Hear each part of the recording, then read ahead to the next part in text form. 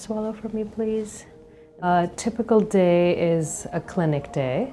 I come in the morning and I have a patient list that I need to go through, and I start seeing my patients, talk to them. A lot of them might be chemotherapy patients, and then after lunch it might be just follow-ups or new consults.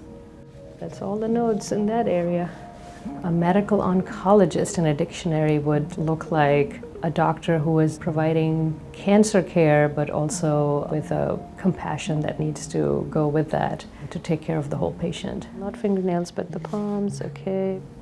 I do general oncology, but I do have a lot of interest in breast oncology, and I think that's a very good example of multidisciplinary care.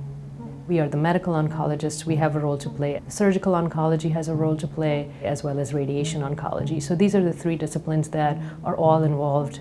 At Ochsner here, what we've tried to do is to have all these services together under one building, and at the same time, we are starting a multidisciplinary clinic for breast cancer patients. So imagine that somebody gets diagnosed and they get referred to us. We try to see them the same day. The patient would come in, we would have already talked about that patient from what we know, and then the surgeon would see the patient, I would see the patient, and then the radiation oncology would see the patient, and we'll come up with a plan together. What would cause someone to have thyroid issues? So the thyroid could be, well, this is just to check for an enlargement. Thyroid issues could be they're mostly autoimmune.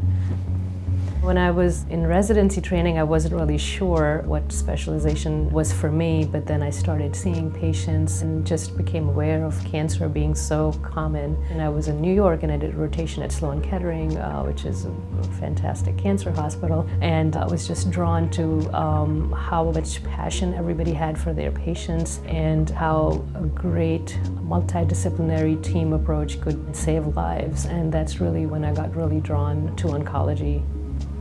Because it is a chronic disease. We are with the patients for a number of years, and people would be surprised to know how much we learn about the patients and their families and how close we get to them. I believe, have you heard of him? Yes, yeah. So someone... I'm constantly in gratitude of patients, and because they would surprise you. They would bring fresh vegetables from their garden, or deer meat, or fish that they just went fishing.